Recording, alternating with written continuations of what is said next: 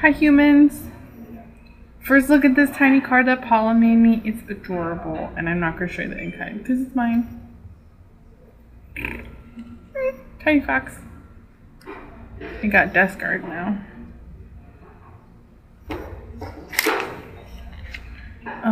Okay.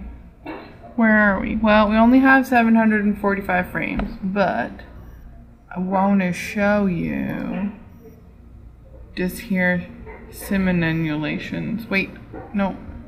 Stop. Go to the previous frame. All the previous frames. Okay. So this is a scan from Central Library here in San Francisco. And, well, I'll show you what it looks like. I can't show you like this with the water running, but it's not done yet. But anyways,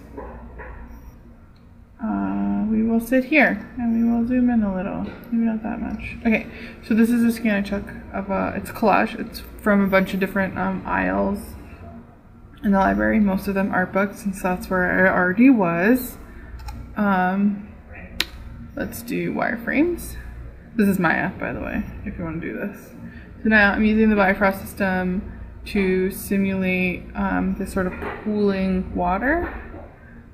And I'm really excited about it because one of the ways that one of the things that the scans do is they give you these sort of strange artificial holes where there aren't any in the real world. And I'm hoping to get enough water that like it pools here, but then also is like sort of streaming down and out through this hole.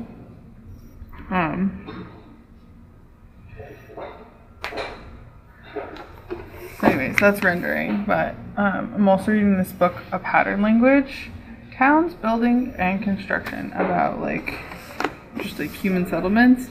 And I guess this pools and streams things on page 322 is pretty interesting because it's about water, and I'm making a stream, maybe. Anyways, we came from water. Our bodies are largely water, and water plays a fundamental role in our psychology. We need constant access to water all around us, and we cannot have it without reverence for water in all of its forms. But everywhere in cities, water is out of reach.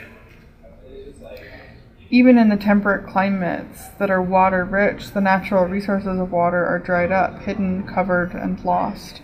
Rainwater runs underground in sewers. Water reservoirs are covered and fenced off. Swimming pools are saturated with chlorine and fenced off, and ponds are so polluted that no one wants to go near them anymore.